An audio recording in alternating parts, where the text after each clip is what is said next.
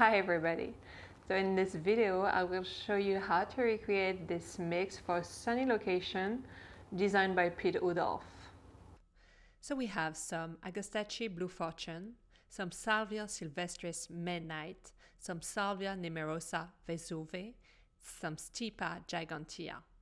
I will give you the numbers of plants you need to recreate that same effect in your garden. So I'm working on a 12 by 12 feet plot, and the smaller squares are 18 inches by 18 inches. First, I would lay down the 6 Agastache Blue Fortune, then 13 Salvia sylvestris Midnight, then 19 Salvia numerosa Vesuve, and last 15 Stipa gigantea.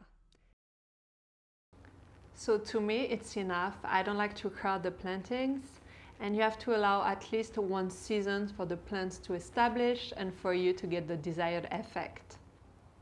Thank you for watching, and if you like my video, please subscribe to my channel by clicking on the passion flower on your screen right here. Thank you.